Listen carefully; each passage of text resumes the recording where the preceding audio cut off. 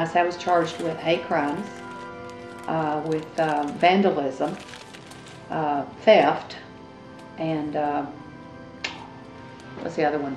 There was 4 charges. I don't want that flag. I mean, you know, theft has involved a desire to have an object, and I have no desire to get his stuff. I can't. How can I steal something? I've been all over the state for the 10 Commandments. Thieves go to hell. I'm not interested in stealing a man's flag.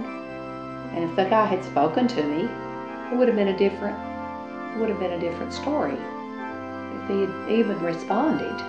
He didn't even respond. He just looked at me like, well, who are you? And half asleep, I guess, or maybe drugged, who knows. No, I wouldn't go back. And they tried to get me to plea bargain.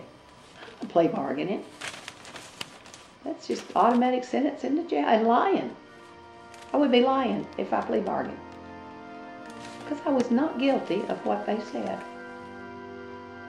I guess the thing that hurt me the most was that it was a Ray County grand jury of my friends who knew my dedication here that brought the charges.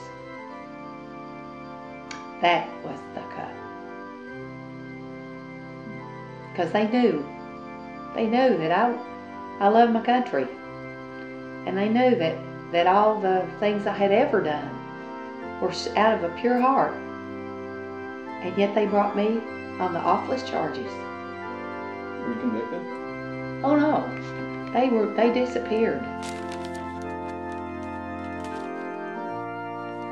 Our adversary disappeared, and believe me, there was much prayer that went into this. People praying for me all over the country. God answered prayer. The DA, who I know, he said that they searched in 4 states to try to find those people. Makes you feel real good. But anyway, God intervened on behalf of patriotism.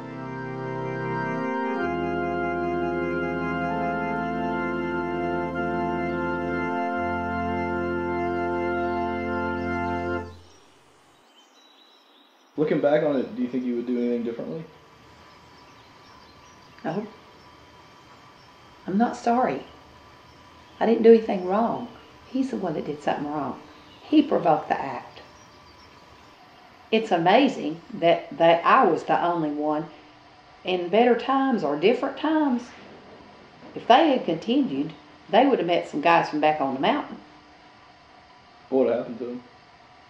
There's no telling. They would disappear. Has that happened in the past before? It has. With Mexicans or? No, just people that got out of line. I mean, you go back in the history of Ray County, if you got out of line, Ray County has history. Way before I got here. You know, it's just like, what is that, Alabama town?